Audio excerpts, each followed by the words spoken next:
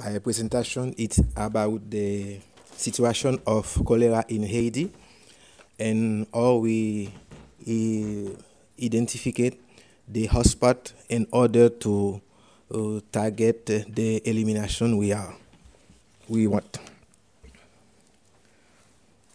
Like you know, in October 2010, the Vibrio cholera was introduced by massive contamination.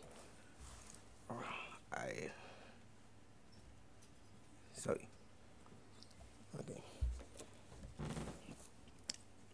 Like you know, in 2010, October, Vibrio cholera was introduced by massive contamination of the Artibonite River, serogroup O1, Ogawa serotype, Elto biotype, well known in the Indian region since 2007. It was a new Vibrio in a naive population, no benefits from mass immunization, and an explosive epidemic has begun. In 2010, up done 4,000 suspected cases per week and 4,000 deaths was registered, with an incident about 80.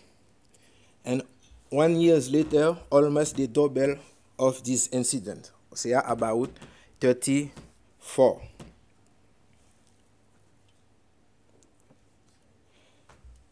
Like you can see here, that is the overview of the evolution of the cholera in this year, from 2010 to 2019. We achieved the lowest incidence rate now in the epidemiological 30 in this year. 0.02 per 1,000 population. The last positive cases confirmed in the last was reported in the epidemiological week 6.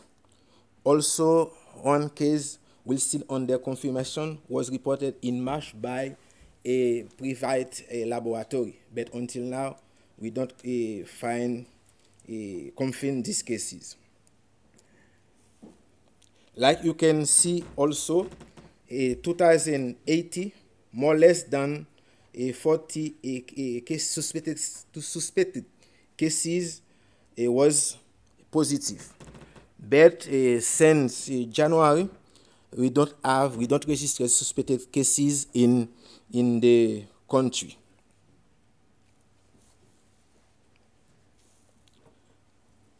Now, in order to control the epidemic, we identified some department we like a priority to in order to make to get in measure to eliminate the cholera. Like you can see, the department we was prioritated is Artibonite, Center, and West, with a stable with incidence for Artibonite 0.6, Center 1.4, and West 0.2.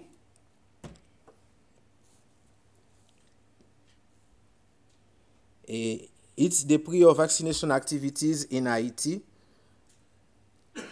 In order to classify the hotspot in Haiti, we can see the area.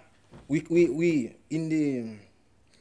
can see the area of previous vaccination. I already in the national plan of cholera in 2000.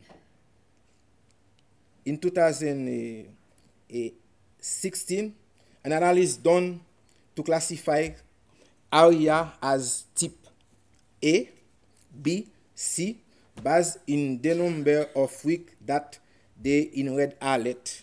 Like you can see, 8 communes are considered as persistent and priority type A, source zone with at least 50% of the weeks on red alert since 2014. A 7% persistent commune in a second priority type B, and 3 recurring community of dead priority of type C, like you can see with a color yellow, red, and red. The criteria to choice the hotspot: identification of cholera hotspot limited on geographical area, city, municipality, communal section, where environmental, culture, and socio-economic conditions facilitate the transition of the disease, and where cholera persists or reappears regularly. Hotspots play a central role in spreading the disease to other areas. The methodology, we use the two methodology, qualitative and quantitative analyses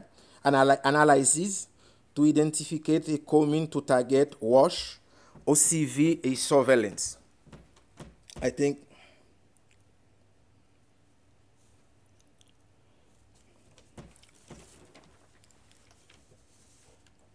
a qualitative analysis was based in water sanitation access, population migration, difficulty of access, border area, yes or no, if yeah, and others. And for qualitative analysis, based in a publication from an experience in Malawi, we use our national surveillance data from 2030 up to 2018. Here, like you can see, incidence was not enough to see the persistence of cholera between 2013 up 2018. We use the variance to detect when the incidence was sustained. For example, the commune of Secacavajal as a higher incidence is not the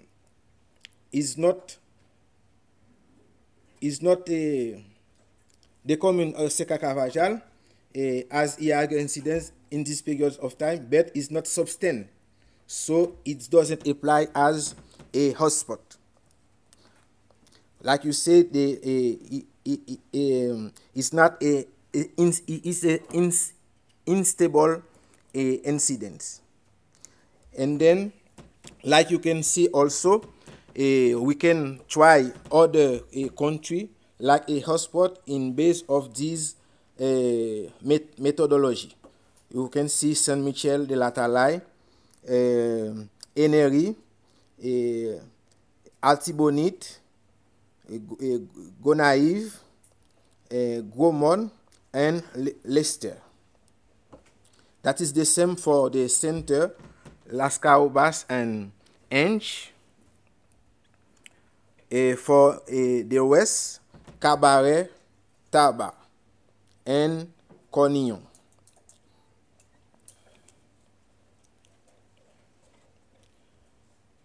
Hotspot hot zone commune proposed by targeting.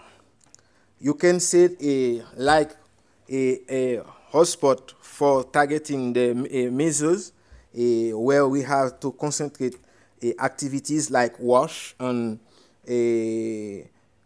other measures by the government. We have Bas Altibonite, Bas Altibonite in blue. We have Bas Plateau in yellow, We have O artibonite in red and O artibonite, O plateau in red. That is the common hotspot, hot zone to make intervention. And then target population was about 1